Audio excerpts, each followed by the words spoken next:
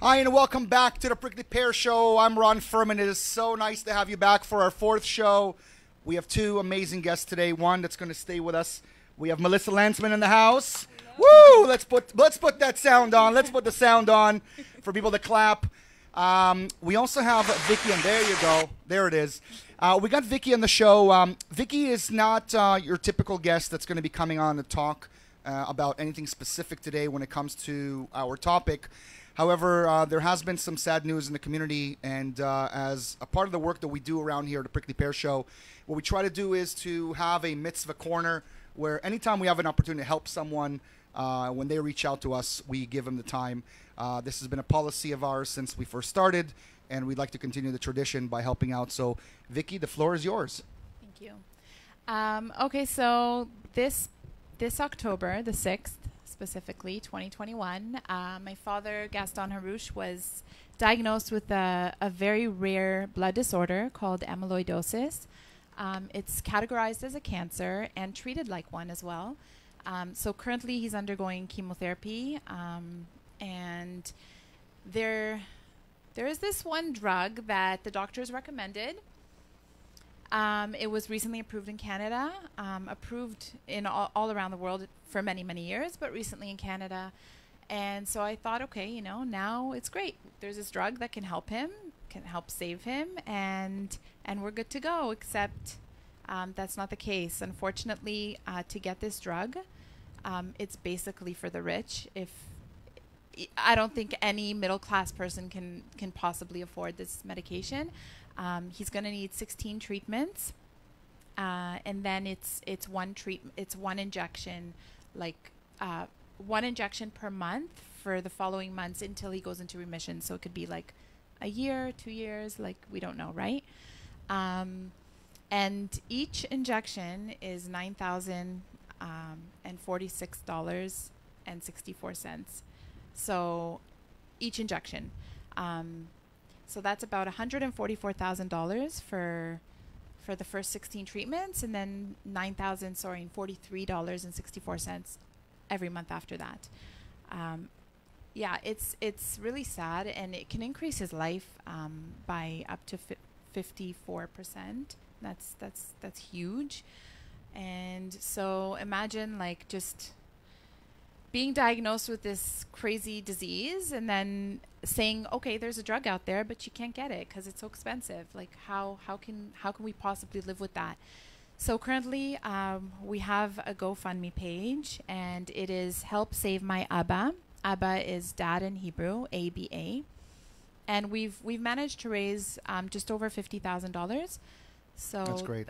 It's a great start, really. And he actually just started the treatment. He started on Friday, and he's taking really well to it, so I'm really happy. Very happy for your family. Yeah, thank you. And I guess it's just important for me to tell everybody that I don't know why OHIP doesn't cover it. Trillium, there's no funding for this specific medication, and I've tried everything possible. I've made thousands of calls, literally to everywhere, to the drug company, to Trillium, to anywhere possible, and I keep getting a closed door in my face, and I just don't take it for an answer.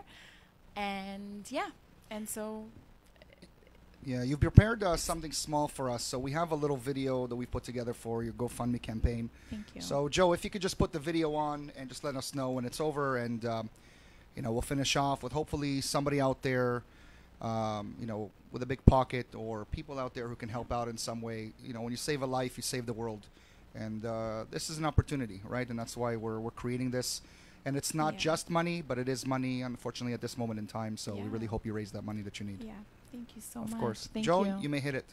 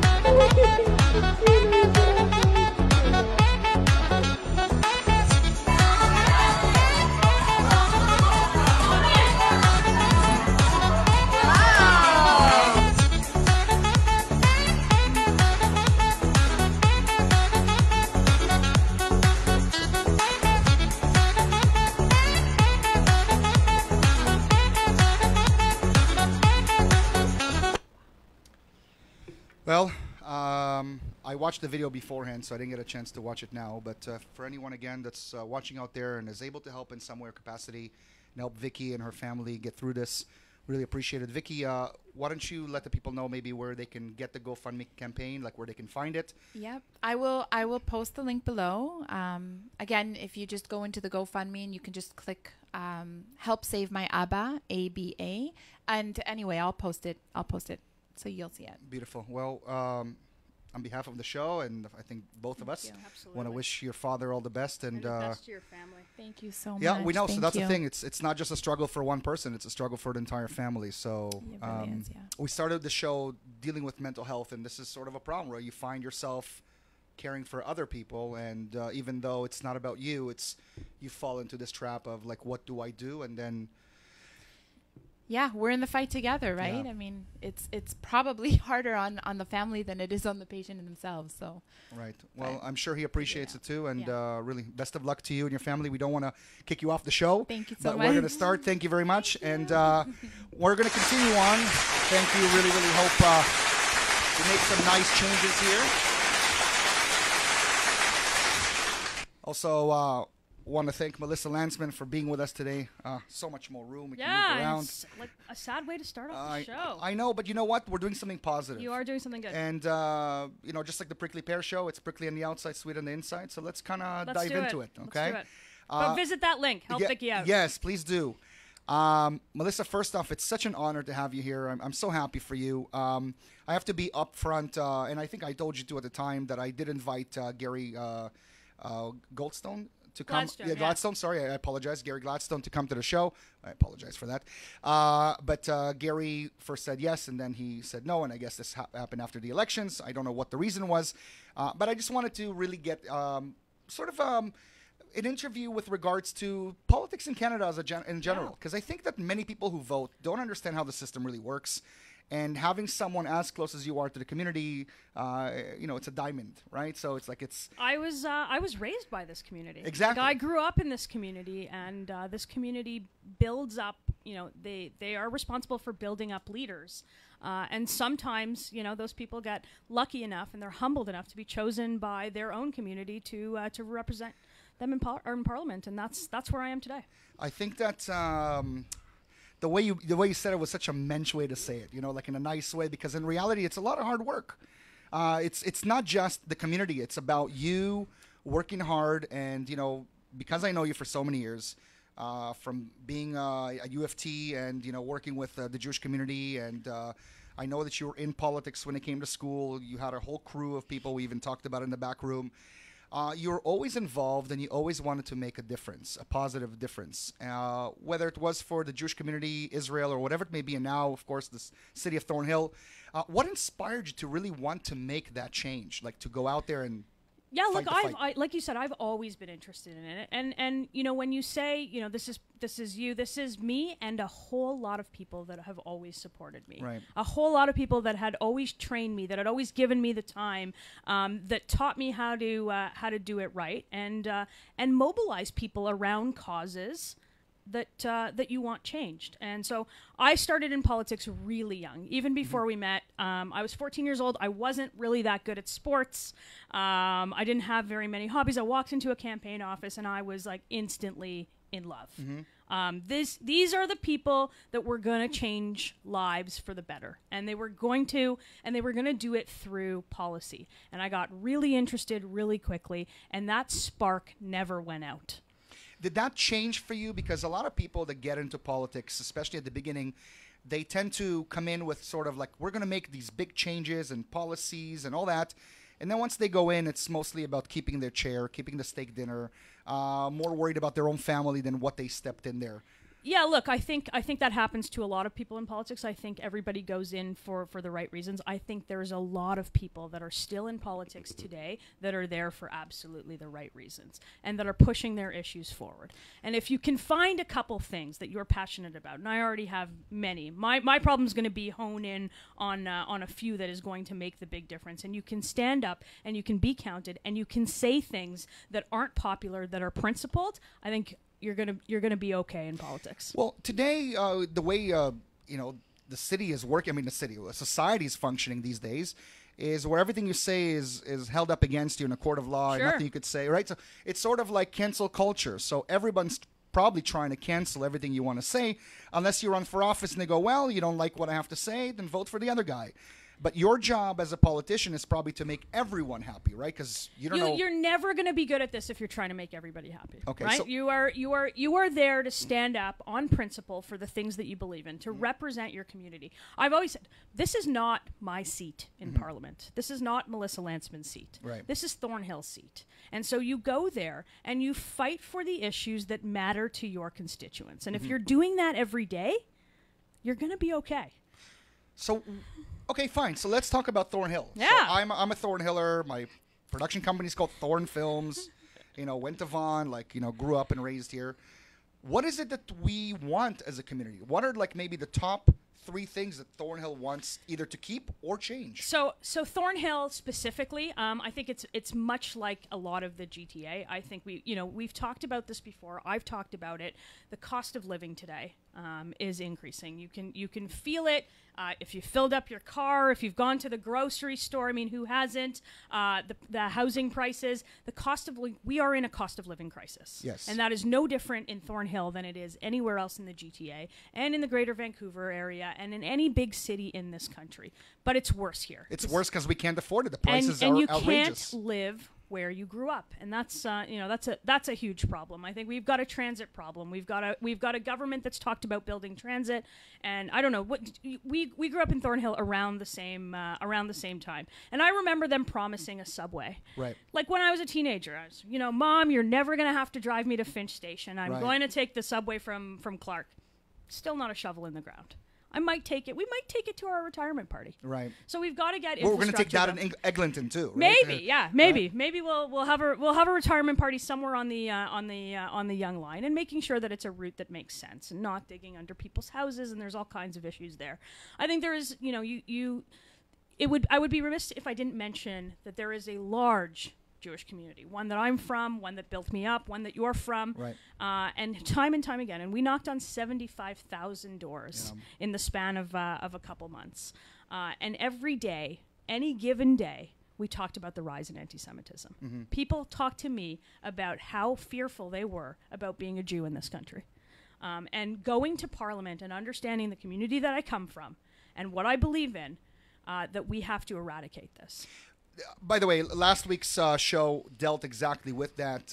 But I want to ask you, we don't just have Jewish people living in Thornhill. I mean, yes, sure. by the numbers that I remember, I think it was 52% Jewish people in Thornhill. It's a little which is huge. lower than that. A little lower? which means there is, a large percentage of other. Right, and other. And did you receive backlash from the other? Did they feel that they weren't being represented in some way? No, I think, look, we have a very diverse campaign team. We have a very diverse, campaign plan to be able to talk to all of those communities. We've got large cultural communities in Thornhill, and if you walked around and if you went to the mall, you would see there's a large Filipino community. Frankly, there's just a large non-Jewish community, but that doesn't change the fact that there's still a cost of living crisis in those communities. Right, absolutely. And for our friends in the Filipino community, of which there are 5,000 plus in Thornhill, they've been on the front lines of this. They're talking to me about issues on immigration. You would be surprised to know that we are one of the constituencies in Canada that have the largest number of immigration cases coming into our office, which means people want to come here. People Right. want to live here. People want to reunite with their families. People want to raise a family in Thornhill. It's a great community. And as a result, it's a growing community, and it's growing in terms of diversification, too. You mentioned something about Thornhill specifically with the housing market. And what we're looking at, you said that there's no way that I can live in the place where I grew up sure. because it's ridiculously expensive. I think when we spoke in the green room, you mentioned something about being in Sutton, right? But the problem is that we work in the city. So Thornhill is already outside of the city. For So sure. you're adding another hour of driving. Yeah, the commute times are already Right. already busy. for And town I mean, Toronto. speaking of construction with those subway, I mean, even the roads are barely being built. Like we're having many issues. If let's just say they close down one highway, that's it. You're spending another hour and a half trying to detour around it. So my question is, what do you see for the next generation, the next 10 years or 20 years? if we can't afford to live there, I mean, who will be taking over? Yeah, look, we've got to. I mean, in terms of who's going to take over, I think we've got to fix the housing crisis, and I think that's that's one of the things that I am there for. I think we need to build more. We need to stop printing money. These, we're suffering from the largest inflation that we've had certainly in our lifetime. Right. Except for when your parents bought that first house in Thornhill, probably at somewhere between $100,000 and $150,000. A lot more, but yes. Well, in 30 years ago, when Yeah. many of the houses were built, that was around the price. Right. You couldn't even think about doing that. You can't even buy a parking spot for that amount of money. And, Right. and what this does is actually bigger than just you can't buy a house. What it does is it tears our community apart. It tears families apart. I make the example of Sutton because it sounds very far to me. But living there, or even living in Newmarket, or even living past Newmarket, mom and dad aren't going to see the grandkids all that much. Right. There isn't the community structure that you grew up in. That erodes our tradition. It erodes our families. And something as simple as a housing crisis and the housing price and our inability to afford a place where we lived actually has detrimental effects on the way that we live our lives and the family unit in this country. So we've got to fix that. We've got to build more supply. Well, along with that is COVID hurt us a little bit, right? Sure. And right now there's a lot of businesses that are going out of business. I walked into the Promenade Mall, our mall not long ago, and I noticed how many stores were closed. Yep. Sobeys in our neighborhood on Rutherford and Bathurst closed down. People like myself, Sure. who are struggling. And so where do you see, again, the next generation? Where do you see them realistically moving to or getting through this? How do you see them getting through this? I love to hear that, like, okay, great. We're going to get more housing and we're not going to print as many dollars. But the bottom line is we still have to survive. Yeah, we are. Look, and I think much of that was a response to an immediate crisis when global pandemic we've never lived Right. through before. There was supports where there needed to be supports, but at some point we need to kickstart the economy. We need to bring jobs back. I think I was speaking to the Canadian Business. It wasn't the Canadian Business Council, the CFIB. They're the small businesses, and they said, the labor shortage that we have, and we do have one, is one of the big issues. People can't find anybody to work. They're still receiving the benefit at home. That's one of the things that I hear from businesses. But it's the cost of doing business in this country that has just gone up. We've got a shipping crisis. I know that many of your viewers and many of your listeners would have gone to the mall recently. And on top of it, if they have the ability to sort of buy something new, buy something nice for themselves, there are no sizes. They don't know when they're coming next. There's no supply, and the prices have all gone up. Right. And our paychecks haven't. And so we are That's huge, continuing to print. We are continuing to print dollars, and as a result, your purchasing power, Yes. the amount of money that you spend on the same thing, Yep. goes less and less. And we talked about this, this issue where they're actually just putting less product in, Right. right? Like the dog food, it might go down 25 cents, but it goes down in terms of volume by half. Well, who's holding them accountable for all this? Well, this is the because thing. that's really the reality. Yeah, That's- we'll talk about this. And I was elected in Thornhill as the member for Thornhill. I was elected as part of the Conservative Party. We unfortunately did not win government, and we have some work to do on that front. But we're going to hold this government to account. And we've got to hold this government to account on on particularly this issue, on the cost of living, on getting the economy kickstarted. We can talk about COVID until the cows come home. And the Right. one thing about COVID is that COVID is always changing. Right. But what we need to do is start getting people back to work and stop printing money, more paychecks, and less debt in this country. We mentioned a little bit about Corona. We mentioned a little bit about the housing market and of course jobs. But let's talk a little bit about vaccinations. And Yeah. it's a topic where I'm vaccinated and Sure. I'm not anti. I'm not pro. I don't really have an opinion on it, except for maybe one. I feel people should have the right to do whatever they want with their own bodies, just like I feel about a lot of things. But right now, you mentioned that we need labor. Yeah. But at the same time, they're getting rid of really good workers For sure. because they don't want to be vaccinated. And, what's going to happen with them? I mean, the housing market is not going to change, as you said. They now cannot pay the bills. There might be a small revolution if enough people are out there out of work and they believe in one thing. it starts with small and it can become something huge. Yeah, look, I think we're playing a very dangerous game in this country on vaccinations. I'm like you. I do believe that vaccines are the end to this. I'd go as far as I'm pro-vaccine, but I also believe that people should be able to make their own health choices, and that's no different than on anything else in this country. I do have a problem with people being fired for the choice that they've made, and I think that we'll see this exacerbated in the context of when we're talking about vaccinations for kids. Right now, we have a large percentage of the population, particularly in Ontario. We're inching up to 90% that are vaccinated. So there's the 10% that aren't. But rather than demonizing those 10%, calling them names, calling them anti-vaxxers, there's a hesitancy there that we need to understand. And if you say, you're wrong and you're fired and you're lesser and you're bad, I think that's a really, really big problem in society. And I don't want to be a part of that as a politician. We're seeing that there's a serious divide in many, many things across the board. And I was looking at, sort of what people vote on. And I realized that when I did the little test, I did one of those tests where you kind of, where do you belong? Yeah. Weirdly enough, I was Green Party. I mean, with a lot of my opinions. All right. I don't see myself as that, but, I just saw myself sort of belonging to many, many different things. And the reason I bring this up is because if you're somebody that supports Israel or supports, helping the economy, but there's other things that you don't support, how do you get yourself to vote conservative or liberal? Where does one find sort of his spot? What is more important to them? Because when I was looking at the PPC, when people were talking about them, they had because of the vaccines, they got a little bit of a big push. I said, what else do they stand for? And I wasn't getting too many answers. And nobody answered the question. Nobody answered the questions. Right. And I said, you are the one that's voting for them. What else are they? What's their platform? And people had no idea what their platform was.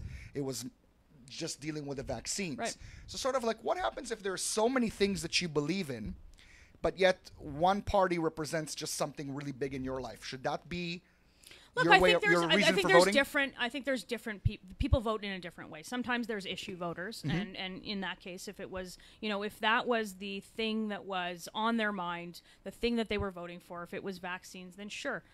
They voted for the PPC because they felt that the PPC would stand up for the thing that they cared about most in their lives.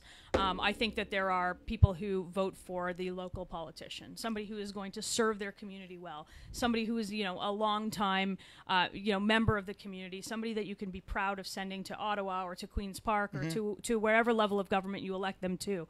I think there's some people that vote with the party, and for me, this was never a question. As a Jewish kid growing up in a Zionist family in Thornhill, there was never a question about which party stood for me. That was the most important issue to me. And it turns out that there are a lot of other issues, and I think that there are a myriad of views in the Conservative Party. There are a myriad of views in the Liberal Party, but for the most part, I can get behind a conservative vision for this country because I think that we're in better hands when the country is governed by conservatives. I love that you said that, but I want to know why is that? And I'll expand that a little bit on it. It's like, why wouldn't the Liberal government be pro-Israel? Don't we share the same values?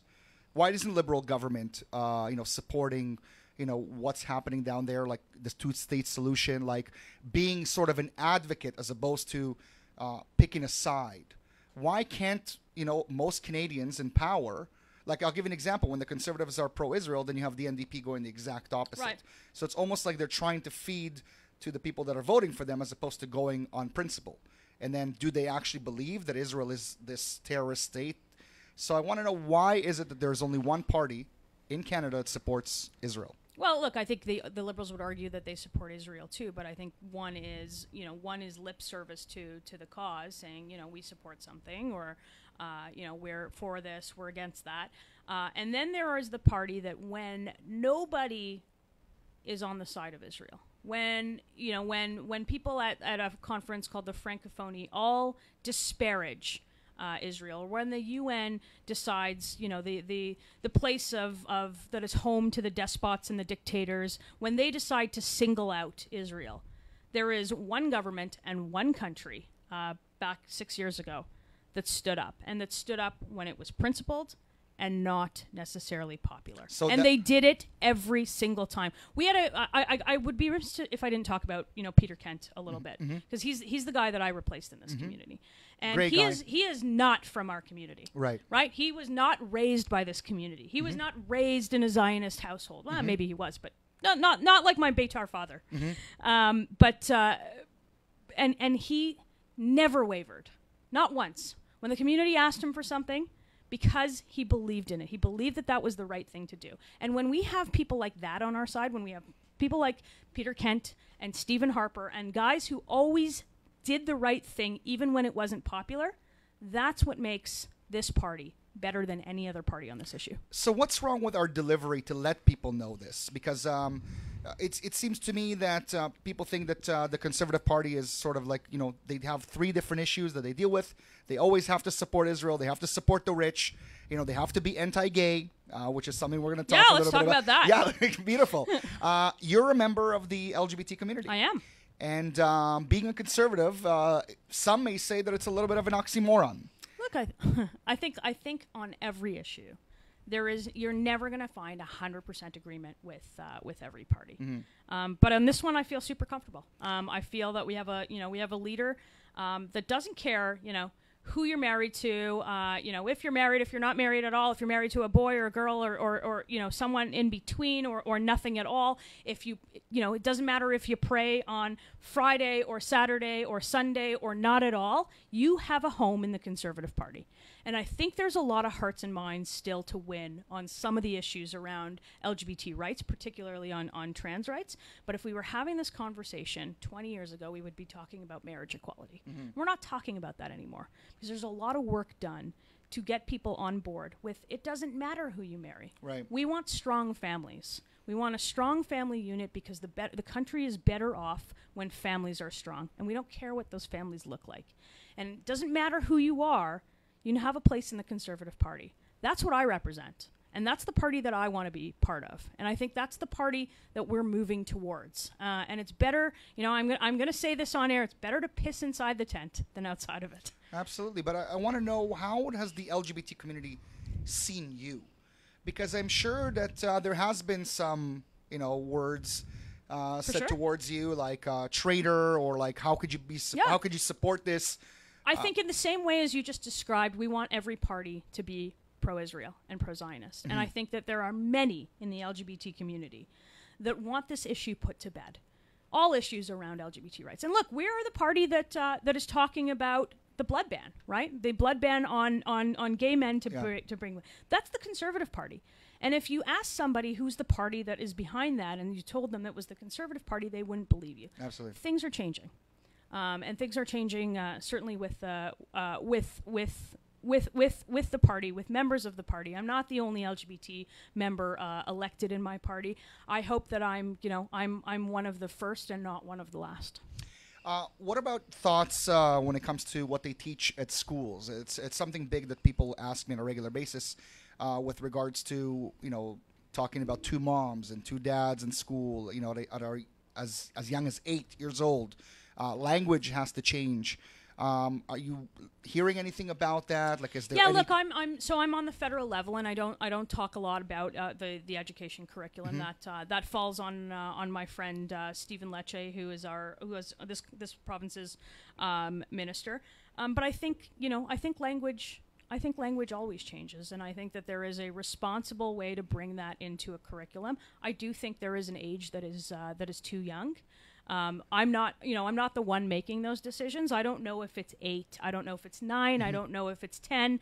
But I do know that we teach issues all the time. For instance, I know we are going to start teaching more about Indigenous kids who were found in grave sites. I don't know if the right age is 5 or 6 or 7 or 8, but I know that there are a lot of conversations when it comes to a curriculum and how to teach something that is age appropriate, to kids in a world where they're going to have to face this, and they're going to have to talk about it, and they're going to have to understand it. Amazing. You bring in the Indigenous people. Let's talk a little bit about that. Yeah. What are we doing in terms of helping the communities. I mean, okay, great. We put in, an orange shirt, and we understood that there's I something agree to with you. do, but it's like, okay, and if I'm correct, I think the Prime Minister, who was a huge advocate for it, ended up going to BC on a trip during that time period. I mean, this is where I think, this is where people shake their heads at politicians, and I will add my head shaking to the chorus. You're right. We can put on an orange shirt, or we could change our Facebook, Status, frame or status, Right. or put an orange square down, or put shoes outside. But at the end of the day, there are communities that are not that far away from here Yeah. that don't have clean drinking water. Now, I'll ask you this. Imagine they didn't have clean drinking water in Thornhill, yeah, right? They would fix this tomorrow, Yeah. and it wouldn't matter how much it costed. And that's something that people should think about. We should come up with an action plan, and we do have one. And Conservatives are a bit more realistic about the action plan when it comes to Canadian and Indigenous relations, where we pick out some issues and we actually fix this. Enough with the lip service. Instead, we have a Prime Minister that went surfing on the first National Day of Reconciliation. So that tells you everything you need to know about what the government thinks about this relationship. Speaking of the government, I personally think that we handled the COVID situation awful. Yeah. And I still think we do in many ways. But Tell me what you're hearing from your viewers. Well, forget about it. I mean, I have the internet, right? So I could see when vaccines arrive to places like Israel. For sure. Right? I could see when we're receiving them. I could see that the booster shots are nowhere near for those that actually want it. Yeah. Here you are trying to get people to get the first and second. Well, I want to go on a trip somewhere. They're expecting me to have a booster. So by the time I get this booster, I'm going to need another booster. And when is that going to come about? And just again, in terms of how much money we're getting from the government to help us out, how, the information, like right now, people are looking forward to March. They told us that in March, it's going to be great. And, we're going to go back to the way we were. We're still wearing masks everywhere. I mean, Right. I see things changing in the United States, our neighboring country, who are very much alike. And then I'm from Israel, and I see what's happening in Israel. And I'm like, who's the first world country? And it just seems that even when I speak to people from the States or from Israel, and I keep getting like, is your country backwards? Like, are you no longer the place you used to be? And let's be honest, many people in the last 2 years have left Canada to move down south to either Florida, Costa Rica, or wherever it is. I mean, I plan to also, but the reality is, Don't go. We need human ingenuity here. I will still do stuff on the internet, so it's all good. No, but the reality is, it's we're seeing people who are fed up with the way we're moving, and the COVID, I think, kind of showed how dumb we can be and how slow we can be, and how this government is a little bit out of whack or out of place. Look, I have to agree with you, and I've been vocal about it. I think particularly on our procurement of the vaccines, I know we were slow, and now we're talking about getting that last percent to take up the vaccines, but we were behind, and I think the reason that we struggled, a big part of the reason why we struggled with a fourth wave or even a third wave, is that we were behind. Right. And I talk to the same people as you do, both in the States. I have a number of friend groups who have decided to go to Florida, and for a number of reasons, not only COVID. I think COVID pushed them. He's certainly one.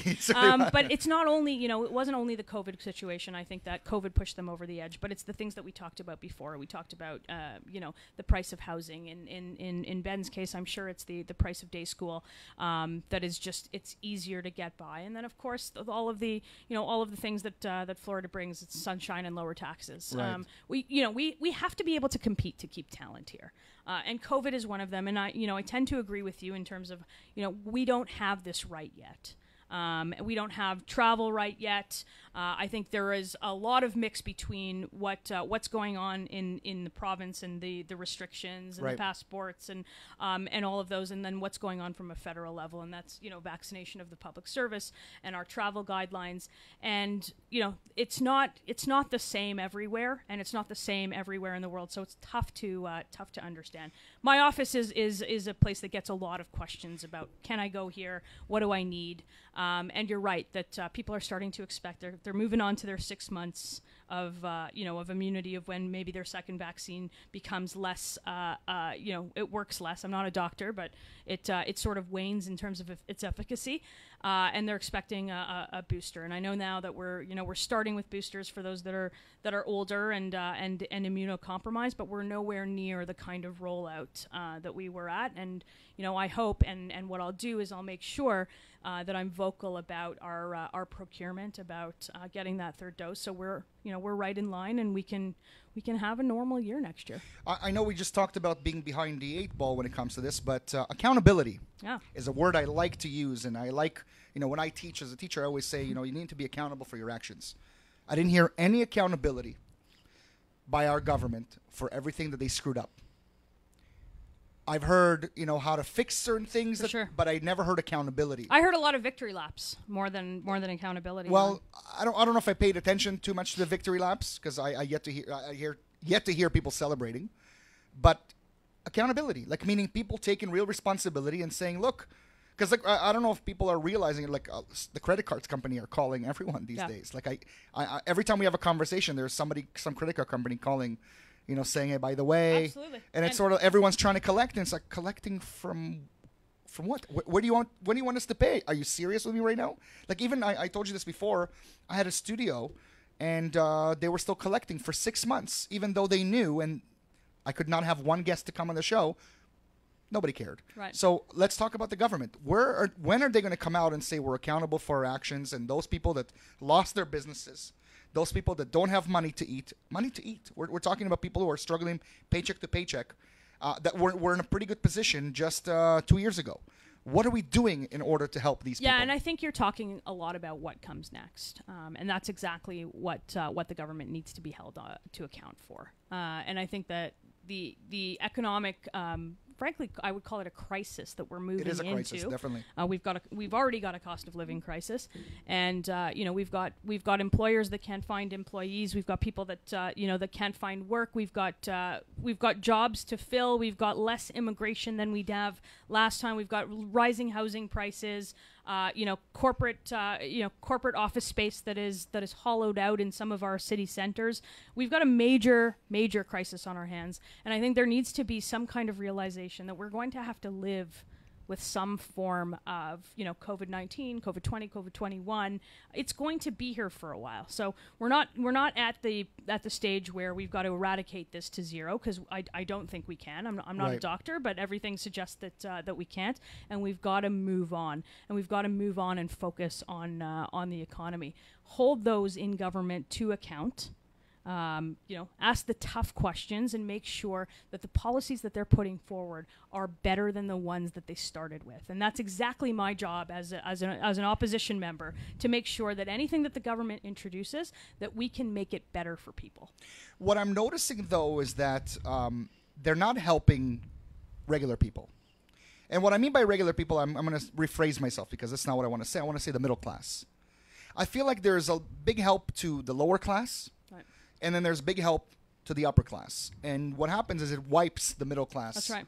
And either brings you down where now you owe the government, right? Because that's what they want you. I mean, you owe credit card companies, you're now in debt to them. So what I'm noticing is that there's going to be a bigger and bigger and bigger and bigger gap. And I don't even know what plan they have forth to fix that, because everything they're doing right now is taking away that money now, the extra money from people who are saying, well, you can't work. Well, go get vaccinated, you'll get a job. It's like, well, again, it's my body, it's my choice. Well, we're not here to help you. Until you abide by our rules, that's when we can help you out.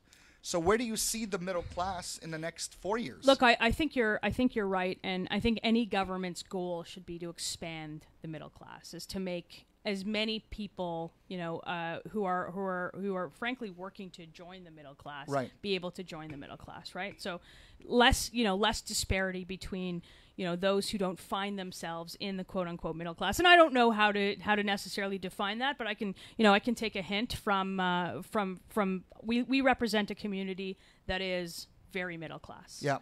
Where many people, and this is something that is particular to Thornhill and some of the ridings around it.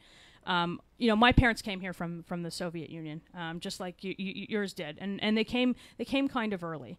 and they didn't have the fancy financial advisors and everything that that we possibly could have today. And their savings happens to be dumped in the equity in their homes, right? So they bought this home in Thornhill. It was, it was cheaper, not cheap at the time. Right. And now, it's somewhere in the, in the $1 million to $2 million range. That's a retirement plan. Right. They don't have, fancy, most people don't have fancy RRSPs and savings plans. Like, my dad drove a cab until he didn't have to drive a cab anymore. Like, this guy wasn't saving cash. He dumped everything he had into a home. And so what we have is we've got people living longer with retirements that are saved up in their house, not being able to help their kids. Of course, there's an erosion of the middle class. Everything your parents built was to try to, help you to have a good life. But they're living longer. They don't have the cash to stretch. And as a result, you might fall under where they started from. And that wasn't the point of coming to Canada. Right. And so we've got to show people that, one, that this is the best country in the world and you can do whatever you want to do. That, two, we bring people who are, economic immigrants who are there to fill some of the labor force needs. And we've got to get people back to work. And CERB is one of those things that have stopped people from necessarily working. We've got to get over, I think the fear in society about this pandemic, and eventually the benefits do have to wane, so employers can start filling their rosters with employees that work.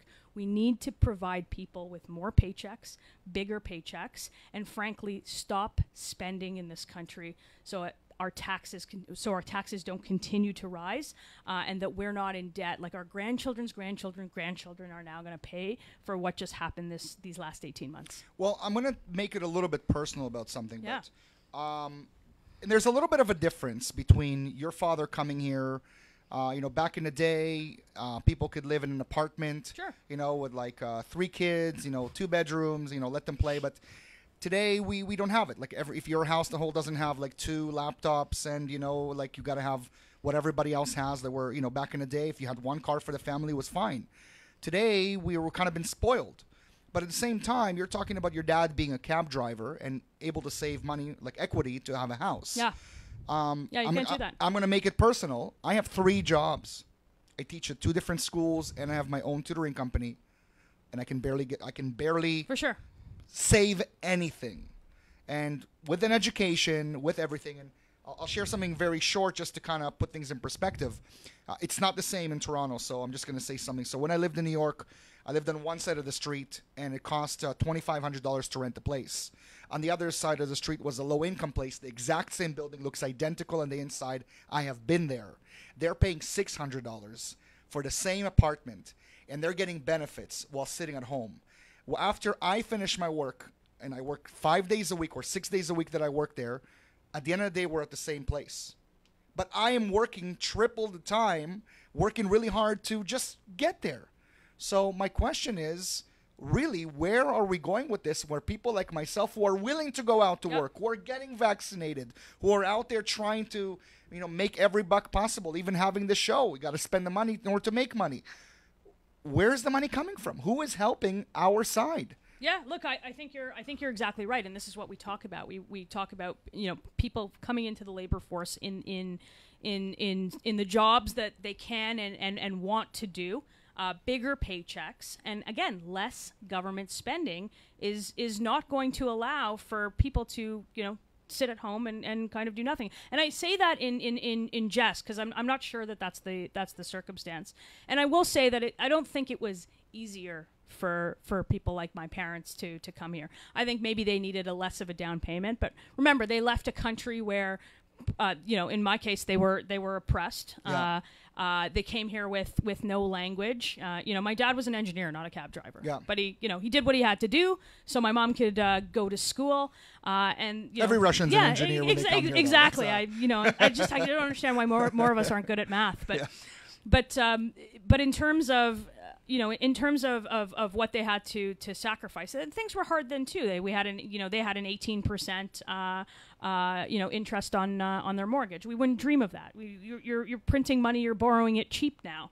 So of course the prices are high. So I don't give them a free pass, but I get it. It's difficult. I don't mean it like that. Like, I didn't mean to downplay the job, but at the same time, like, people were very comfortable living. Like, Sure. I have a friend who moved from one place to another, and he said, the house was a little bit too small for us. And it's like, but you really can't afford to buy the next house. Like, Right. why are you doing it at all? Because the market's going to change, and I have to kind of figure something out. It's like, we lived in an apartment. Yeah. Me and my sister shared a room. Like, what's happening? And these days, you just don't do it. Right, and I think that this is why they came here. They came here to achieve better. Like, But is it better? It's well, I mean, I think in that case, I was able to, we have some of the best public schools in the country, right here in Thornhill. So you could have done that. I went to one of the best universities in the country. My parents made sacrifices so that I can sit at a boardroom table. So I can have a C-suite title. So I can be a parliamentarian Right. in one generation, and that's exactly what I go to Ottawa with, knowing that experience is different. Look, I'm a bit younger than my brother. I was the first kid born here. I never shared a bedroom or even lived at 60-40 like everybody else on 300 on TVs yeah, represent. exactly, on Yeah. Bathurst. I was lucky enough that my parents were further enough along that they were in Thornhill by the time I was still in diapers.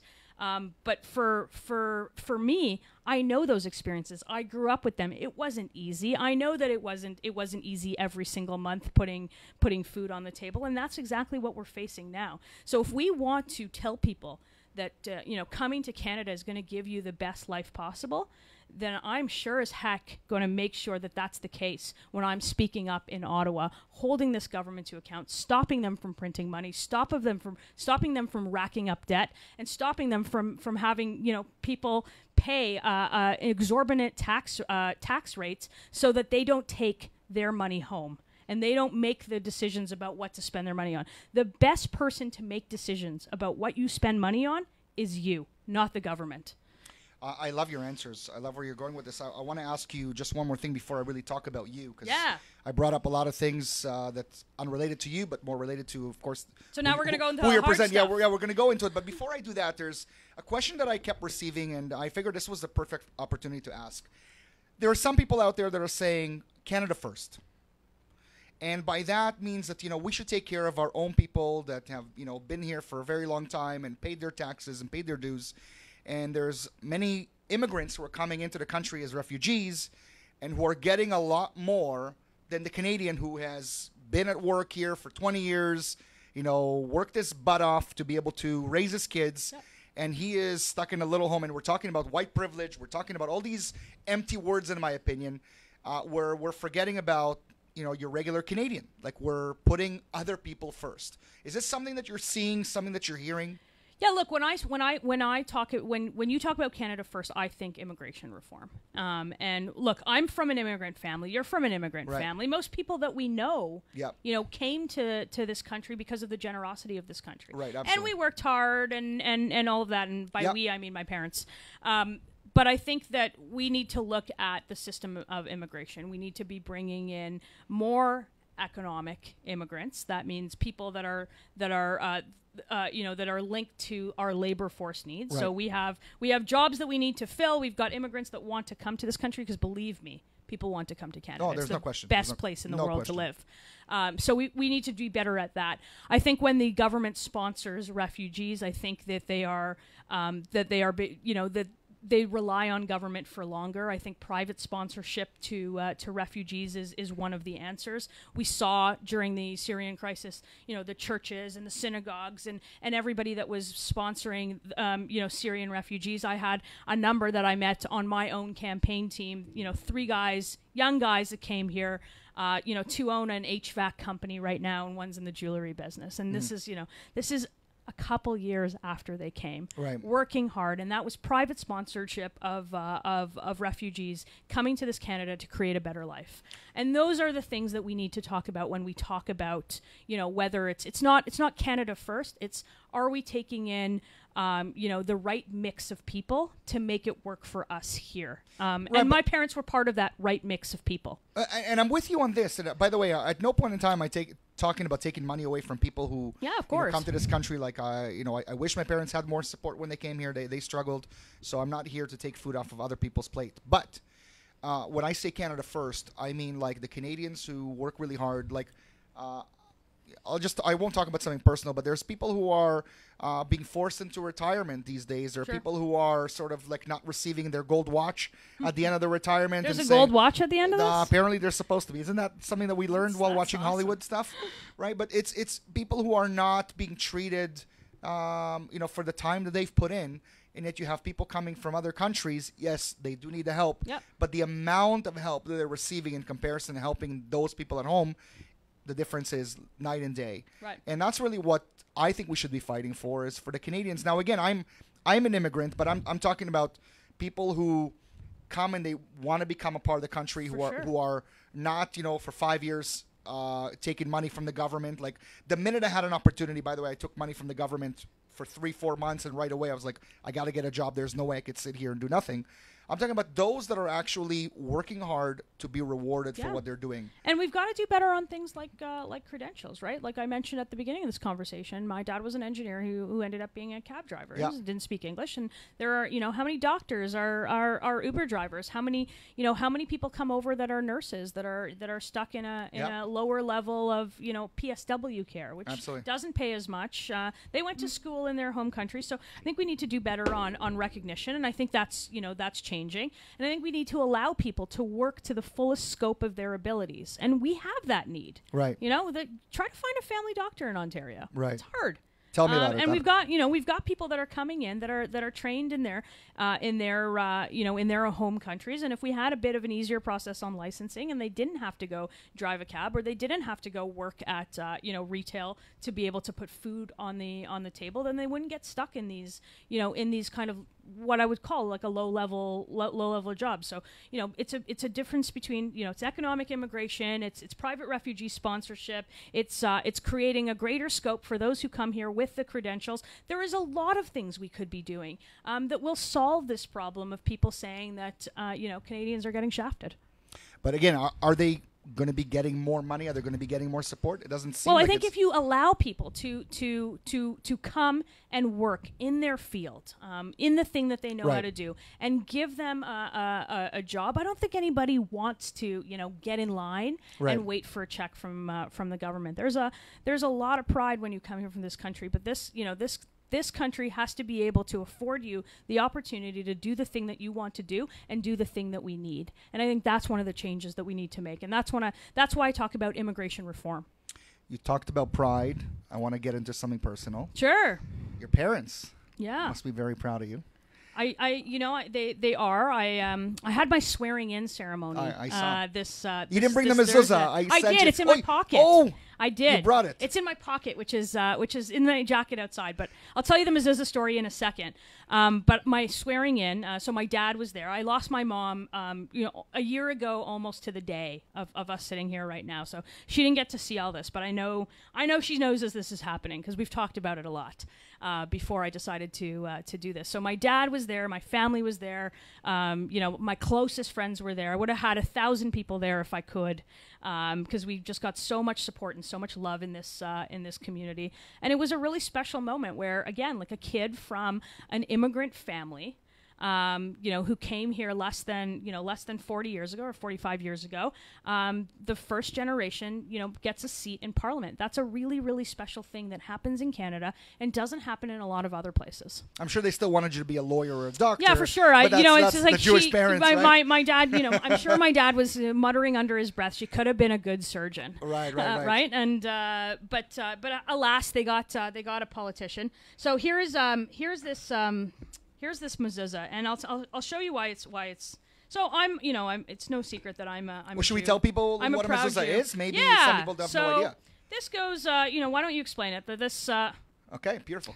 So we put this in a door, and it says usually Shin Daled Yud, which is Shomer Datot Israel, keeper of the doors of Israel. And we put this, and if for those that know anything about Passover, has a lot relating to Passover, where God sort of, or the angel of death kind of passed over Jewish houses that had blood. And this is something that we are told to put, and there's a scroll inside that has Shema Israel and keeper of the house. That's right. So this is going on the door of the Parliament Hill office, and I started this conversation by saying that this is not my seat. This is Thornhill's seat, and this is Thornhill's office, and this office belongs to the people of Thornhill. And so for me, I'm going to put this on the door on Parliament Hill. And so I got this from our former MP at a little dinner that we had after the swearing in.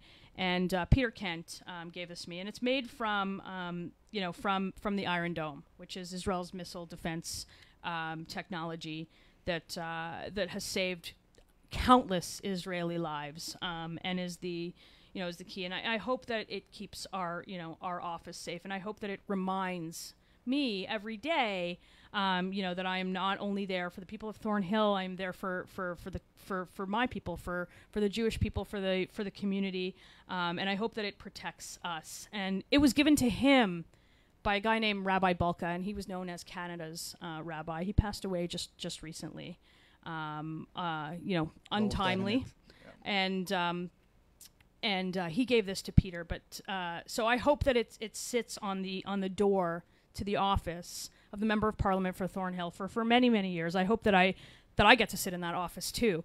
But I hope well after me, whoever gets it, we will pass that on to them. And I hope that it remains a tradition to have a mezuzah on the door of the office for the Member of Parliament for Thornhill. So that's the first thing is, the tradition is that if you know that a Jewish person is going to be moving into office, hopefully there will be somebody, you're not allowed to take it off. That's so right. You have to keep That's it there. right. So hopefully that's But one it doesn't way. have to be. It doesn't have to be Jew. It just has to be. It just has to be a supporter of the cause. What I want to know, you got a little bit of verklempt for a moment when you mentioned the community. You mentioned Peter Kent. Yeah.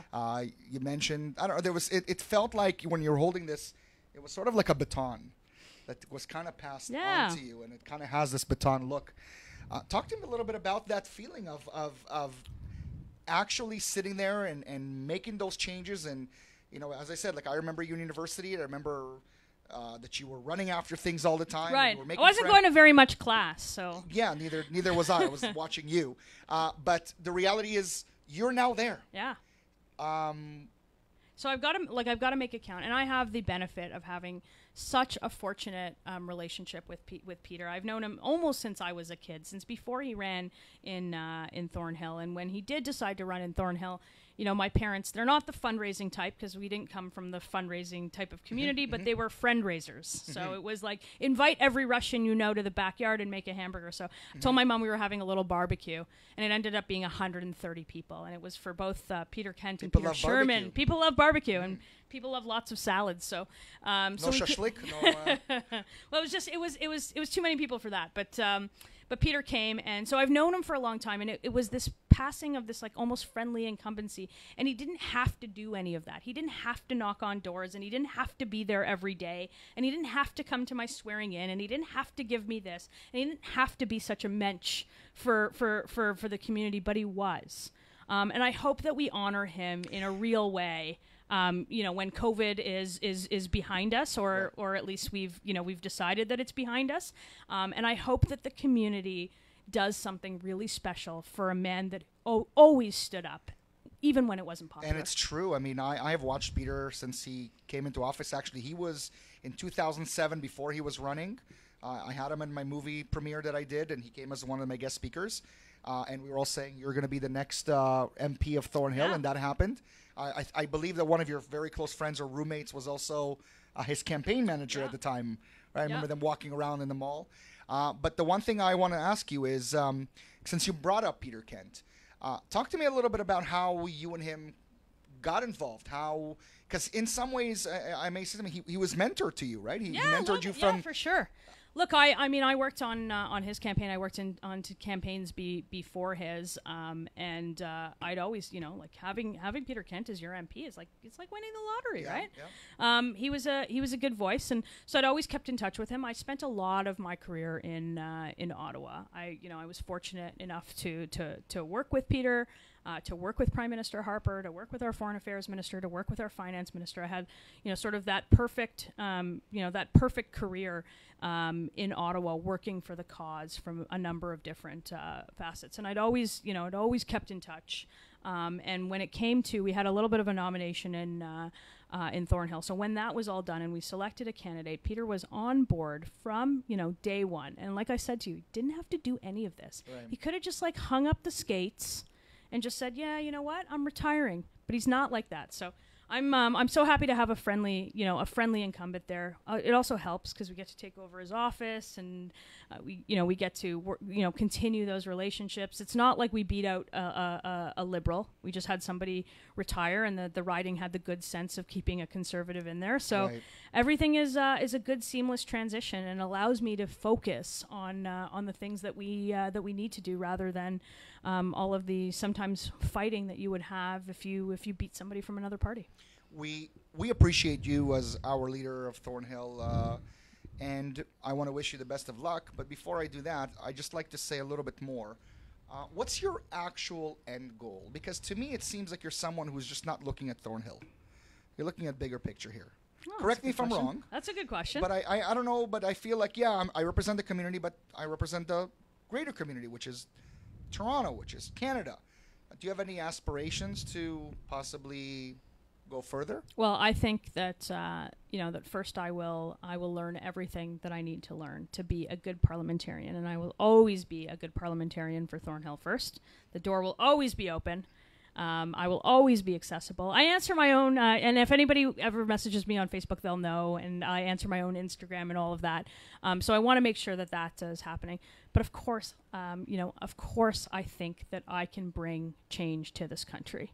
And I think that I can be part of a strong team that will change the face of Canada for the better. And my aspirations are to do whatever I can in my power to be part of that change. I would like to leave off with, just maybe a message, sort of like a closing message. And what I mean by that, it's for the next generation. For sure. Because I feel that, speaking to people, who are our age, or, they can agree with you, they can follow you, but what is it we want to leave behind in terms of a legacy? Because I'm sure there is something you want to leave behind, because you mentioned, what would happen to the grandchildren, where they're going to be. So what is your message to them that you're hoping they're going to get out of you? Because I'm hoping you're going to be there for the next 40 to 50 years. Well, I don't know about that, but we'll take it year by year. But I do want people to see the potential in this country, and I've always said we have enough food to feed the world. We have all of the natural resources we need to power us for a generation. We've got the best and the brightest and the smartest. And if we have a reason to keep them in Canada, and we have a reason to grow this country, we could be a world superpower. Mm-hmm. And I don't think that we're living up to our potential.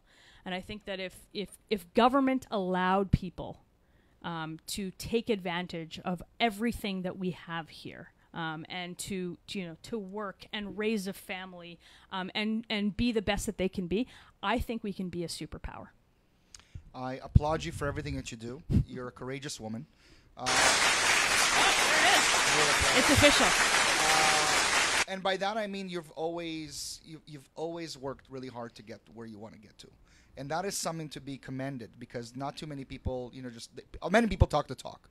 You walk the walk, and you just said to me before you knocked on 75. Well, I didn't, but I got a lot of help, and our team knocked on. Well, no, your team. I mean, 75,000 houses. Yeah, that means we probably visited everybody in Thornhill 2 or 3 times, sometimes more. As a documentary filmmaker, I noticed that you were documenting, like whenever you had meetings, whether it was at I don't know where you were, like different houses. Yeah. You were in parks. by hospitals. Like I saw you really walking around campaigning.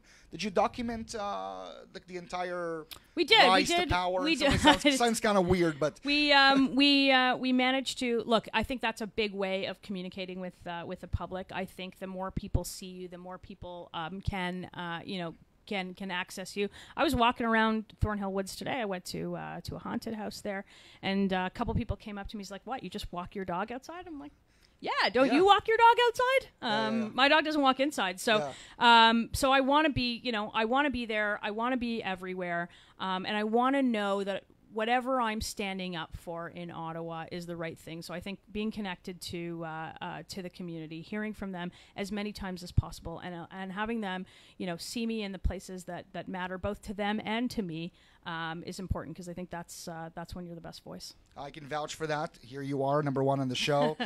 Never denied me of anything. Actually, I want to compliment you. You helped me with a big job that I did when I moved to Los Angeles, and if I can do it publicly and say thank you for that. So you're always a lady of your word, and I really appreciate you, and I want you to succeed. Again, I want you to succeed as a person. Forget just government, forget whatever it is that you do, but succeed in everything in life. And I really appreciate you, and I hope that Thornhill appreciates everything that you're doing for them, because we got somebody from our community representing us. We're just getting started. So I'm gonna make one final plug. Just Please. follow, Oh, follow the socials. I'm very easy to find online. I'm on Instagram. I'm on Facebook. Feel free to reach out. Feel free to come by our office. We are at 1118 Center Street, Unit 23. You can't miss us. And always feel like you can call, pick up the phone, or message. We're going to be there to help with everything that you need, and to hear your concerns. Melissa Lensman, such a pleasure. Really appreciate having it. me. Thank you for tuning in today. I don't know if we had any questions. Maybe there was something. Maybe there wasn't. But you know what? I think I've asked enough. Till next week, have yourself an amazing week. Be safe. And remember, show love, no hate. Have a good one. Cheers. This was great.